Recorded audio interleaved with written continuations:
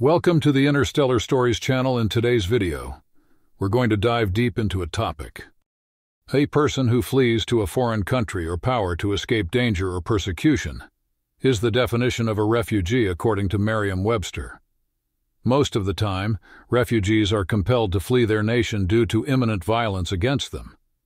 It would appear that Jesus and his parents would have been eligible for refugee status for a while under that expansive definition. But the dictionary definition of a refugee and the phrase used in politics today are not the same thing. According to Matthew in the New Testament, Joseph had a dream in which an angel of the Lord appeared to him. He said, "Get up, take the child and his mother, and flee to Egypt. Remain there until I tell you to go, since Herod will go in search of the infant in order to murder him."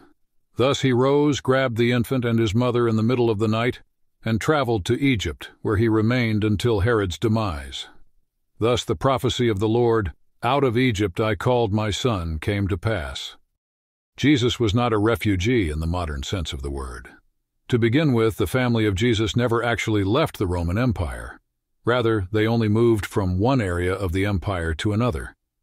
That would be equivalent to someone lawfully relocating inside the United States from one state to another, so evading the first state's governor.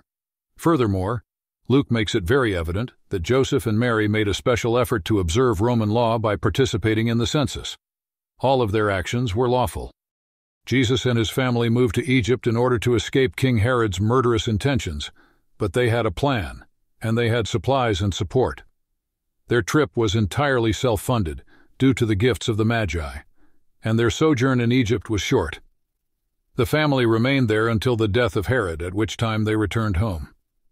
Given these details, there's no real parallel to the modern, indigent refugee who asks permission to enter a new country to avoid some calamity. There is some truth to the idea that Jesus was a persecuted and poor man, and so we need to consider how we treat those who are displaced and impoverished. However, in the interest of accuracy, Jesus was not what one would consider a refugee, either then or now.